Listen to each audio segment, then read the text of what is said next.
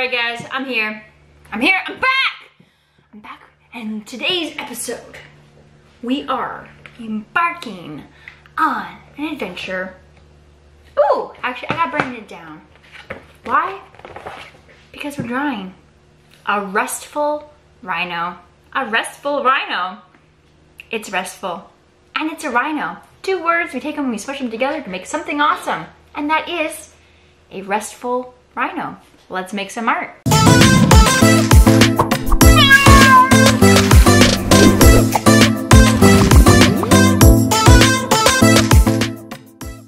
This episode is brought to you by artastickids.com.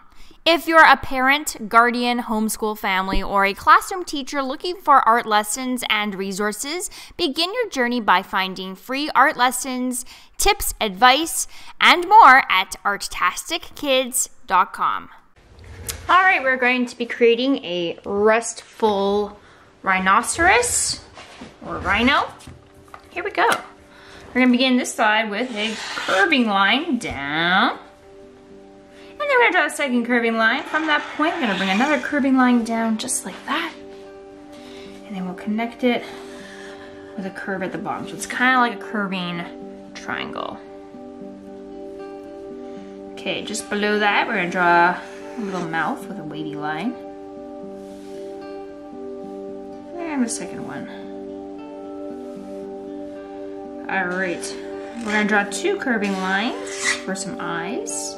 And then we'll thicken them up so they stand out in our art. Bold and beautiful.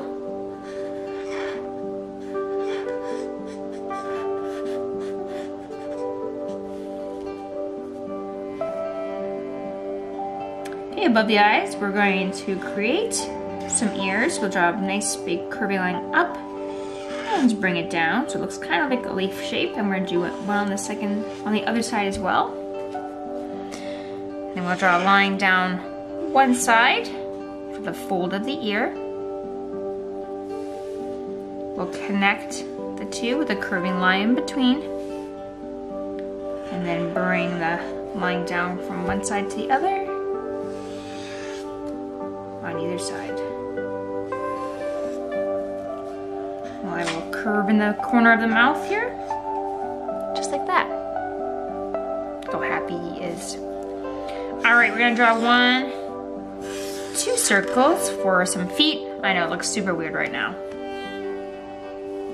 And then from those, we're gonna draw two lines up,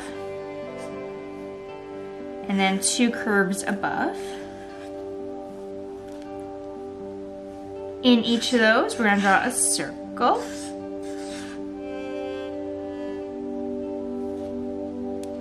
Okay, from this top ear, we're gonna draw a nice big curving line around and connect at the bottom.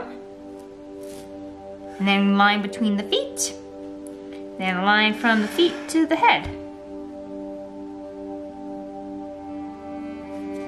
We'll add a little tail, a little curving line. And we can add some little tail fur on the tip.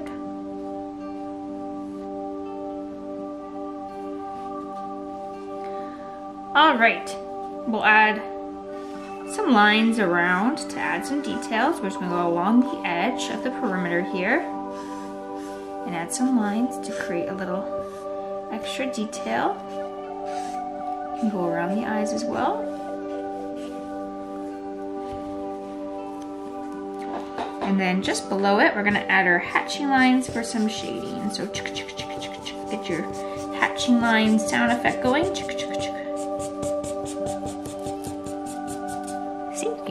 To create value. And once you're done, you are ready to color in your restful rhino.